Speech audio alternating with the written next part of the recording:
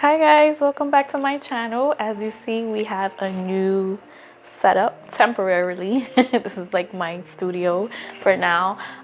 So I am doing a change on my channel. As you know, I do cooking videos right now and some beauty videos. I'm going to continue doing that, but mainly my channel is going to change according to my life update. So recently in December, I obtained my certification in life coaching. My background is pretty much social work. I've been doing it for so long. I graduated from college in the age of 21 and I went into the social service field right away.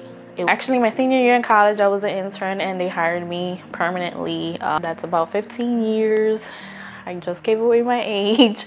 But yeah, so that is pretty much my background. I wear a lot of hats. I'm a mom. I'm social. My degree's in social work, so I'm in that field. I'm a cook. I'm a wife. I'm gonna be sharing videos that just talks about self-love, a lot of mindset videos, tools that you can use. I think that we at an age and we at a time right now that is really needed. We need a sense of community, and that's for me too, because I consider myself such an introvert that I just need a sense of community, even if it's online. We're in a new year, and we're calling it the year of yes. And what I mean by that is that I want you to really think about how you want to change your life. What goals do you have this year, or you've had for the past couple of years and you just never acted on it? Think about those goals that really resonate with you, because those are the goals that you are passionate about. Maybe that's your calling, that's your purpose. And I want you to make this year the year of yes. I'm going to talk about ways that you can do that here on my channel. But the most important message I want to relate today is to always stay true to yourself and to stay true to your vision. Many people may not see the vision that you see for yourself, for your life, for your family. They may oppose of it. But if you see that vision, if you see that light at the end of the tunnel, and you know that this goal is gonna service other people, is gonna help other people, because that's always our goal, right? We want to do something that not only benefits us, but benefits the world in some way. We want to make an impact in the world, right? So if you see that in the long run, but nobody else sees it, my friend, I want you to keep going. Stay true to yourself. Even if you fail, those are going to be your life lessons. I talk about that a lot. Well, I've been putting a lot of inspirational stuff on my Instagram. If you don't follow me already, it's right here, my Instagram name. And even if you fail, those are going to be the life lessons that are going to teach you what not to do and what to do. And you're just going to keep going. And you're going to keep that passion alive. You're going to keep that fire burning. And you're going to see in 6 months, in a year, in 2 years from now, you're going to be probably surpassed where you wanted to be. And it's not easy to always do what you say you're going to do. But if there's one thing that I do in my life, if I say I'm going to do something, I try to execute it as fast as possible. Or I just try to never forget about it and still work on it. So last year, I was working a 9 to 5, and I said, something just came to me that I said, I want more. I was making an impact on the clients that I was serving, and I knew that because they would tell me all the time. And I knew, and I always known, that I do have some type of gift, and it's not a gift that is out of the world that you don't have. It's just a gift of humbleness. It's a gift of understanding people. It's a gift of not seeing people below us.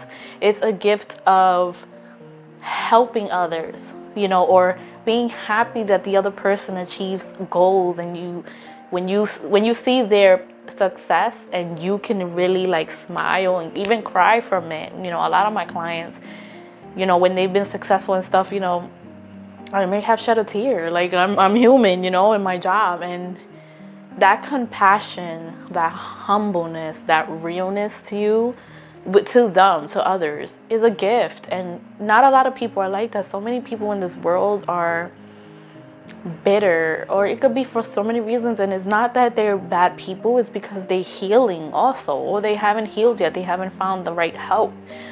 I say that to say that I knew I had something, and I knew I wanted to excel in a more greater form. So I said, let me just go get my life coach certification. My goal is to, you know, one day start my business. Of course, I'm not going to start tomorrow. I mean, that takes time, but this is me planting the seeds to get where I want to be, to touch others in the world, you know. So I want to tell you the same thing. Whatever it is that you're dreaming of, plant the seed, whether it's little. If you want to lose weight, for example, start eating right. Slowly start drinking more water. Get that gym membership card. Start small. Even if you don't go every day, you still made the initiative to go get that gym membership. You still made the initiative to drink that extra bottle of water. You know, those are the little things that are going to lead you to the big successes later on. So my overall message is just to keep going. Never lose your dream. Never lose your vision, no matter what. There's always going to be somebody that's going to say, are you sure you want to do that? Or, I don't think that's going to work for you. No one knows what's going to work for you. Only you know. Only you know what's your light inside. And only you know how you want to make an impact in this world. There's little things that you can do. You can get a planner. Start planning your stuff. Lay out your days. Lay out how you want your life to look like, you know, and get a planner. It helps. Also, journaling. Talk about gratitude journaling a lot. It's so helpful and such a mindful task to really be grateful for the present while you're getting to your future. So you want to be humble where you're at now so that God can provide you even more for the future. If you're not thankful and if you're not grateful just for even the little things, for having a roof over your head, for having food on the table, for having family around you, for just a moment of peace. You know, when I have, like, as a mom, when my son goes to his grandma's house, have this time, this quiet time at home, I say, thank you, Lord. Thank you just for me just to reconnect with myself, to do things like this. This is part of my dream, to keep reaching out to the world and, you know, to eventually get to where I want to be, wherever that may be.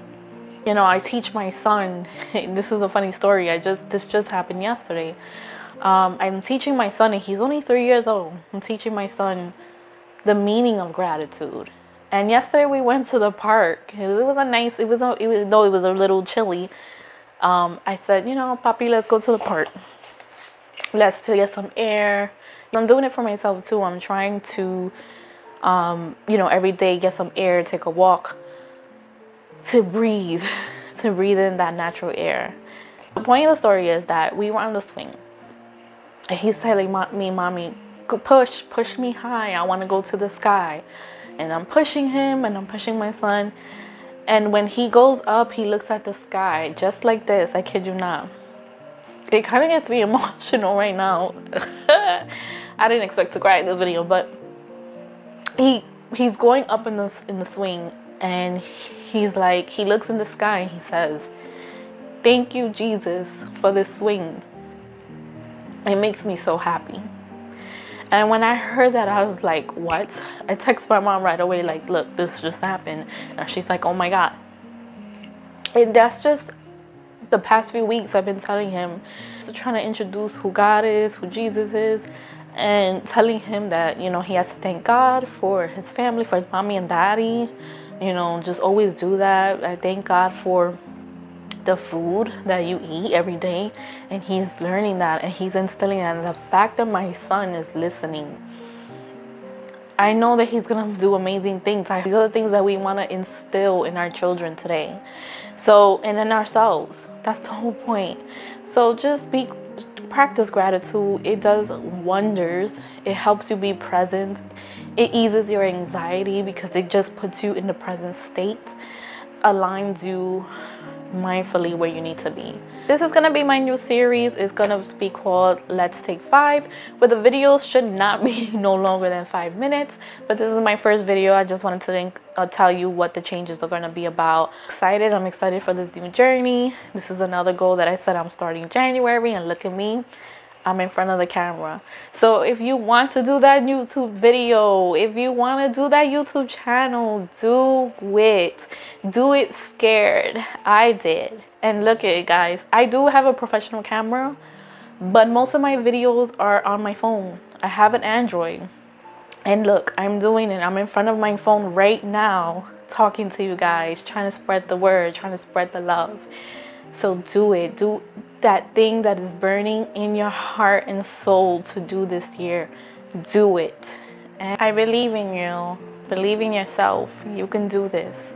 Whatever that goal may be, you can do it.